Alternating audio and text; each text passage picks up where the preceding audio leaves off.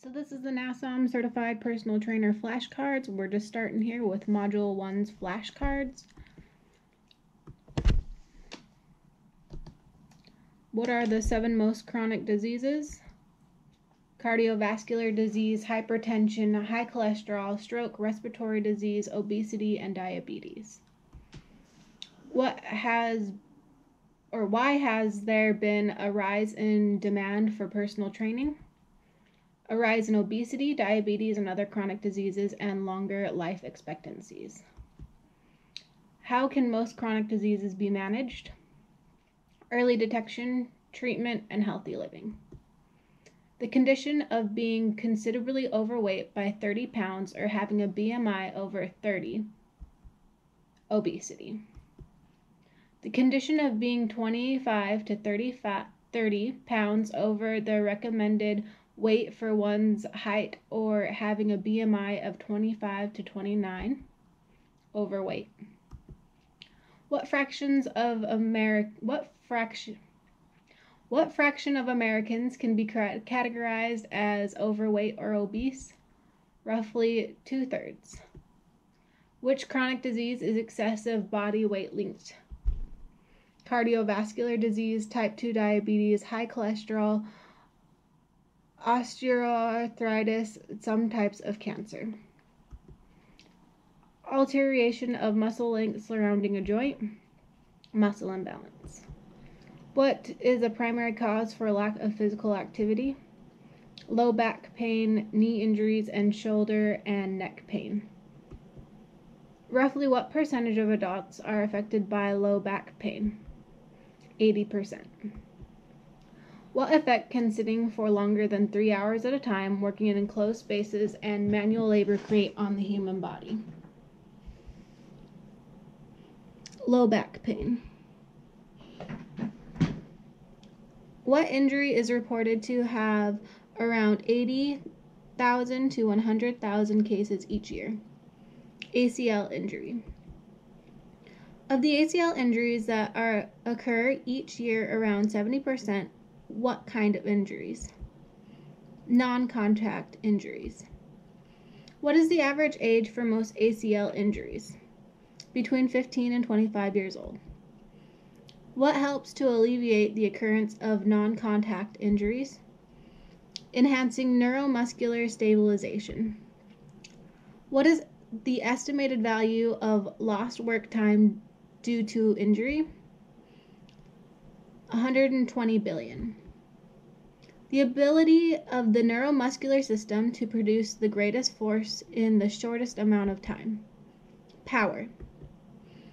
What are 3 adaptation levels of the optimum performance training module? Stabilization, strength, and power. A systematic, integrated, and functional training program that simultaneously improves biomotor abilities and builds high levels of functional strength, neuromuscular efficiency, and dynamic flexibility. The OPT model. What are the components of integrated training? Flexibility, cardio, respiratory, core, balance, reactive, polymetric, speed, agility, and quickness, SAQ, and resistance training. Which OPT level increases muscular endurance and neuromuscular efficiency? Stabilization. What are some stabilization training strategies? Proprioceptively based increases in challenge come from challenging balance and stabilization systems more. Low loads, high repetitions. What are the 3 phases of strength level? Phase 2, strength endurance. Phase 3, hypertrophy. I cannot say hypertrophy. Building the muscle, growing it. Phase and maximal strength, hypertrophy. There we go. Which level of the OPT model increases prime mover strength while maintaining stabilization, endurance, adaptations? Phase 2, strength endurance. Which training strategy is used in Phase 2 strength endurance? Supersets of strength and stabilization exercises.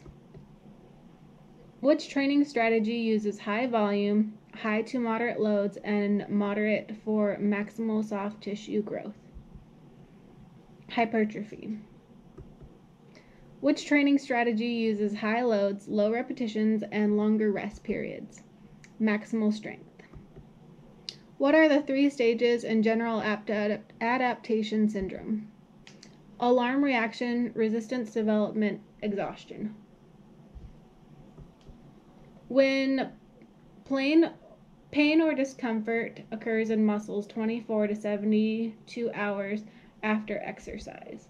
Delayed onset muscle soreness, DOMS. When prolonged, intolerable stressors produce fatigue and lead to breakdown in the system of injury, exhaustion.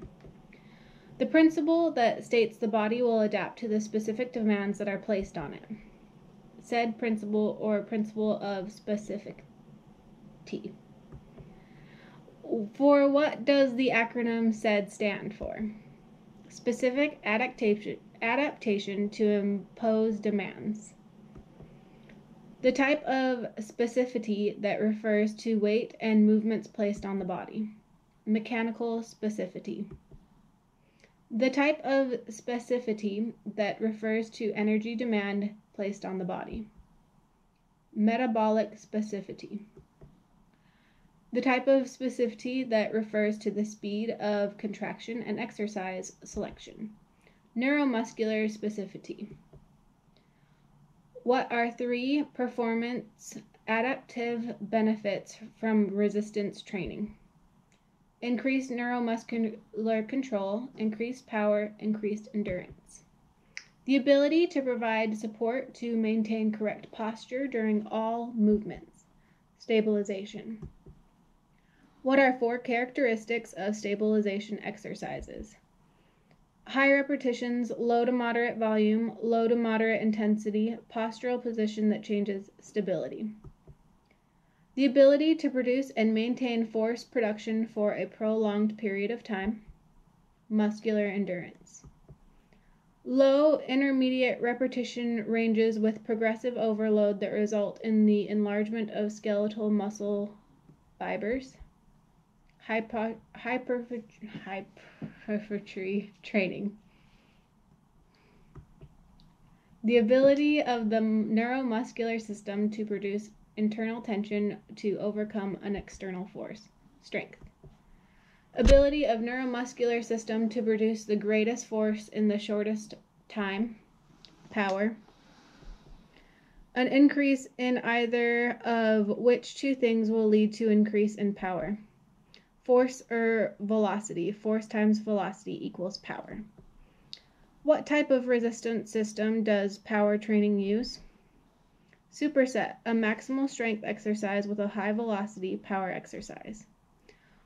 What 3 things has research demonstrated regarding circuit training? Just as beneficial as traditional cardiorespiratory training, produces greater levels of EPOC and strength, produces near identical caloric expenditure when compared to walking at a fast pace. Training system that improves performance, 1 set of each exercise. Single set system. A resistance training system popular since the 1940s that consists of performing a multiple number of sets for each exercise. Multi-set system. A system of strength training that involves a progressive or regressive step approach that either increases weight with each set or decreases weight with each set.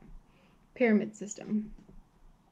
A system of strength training that uses a couple of exercises performed in rapid succession of one another. Superset system. A resistance training system that consists of a series of exercises the client performs one after the other with minimal rest. Circuit training system. The resistance training system that is another variation of circuit training that alternates upper body to lower body exercise throughout the circuit. Prohibial heart action system.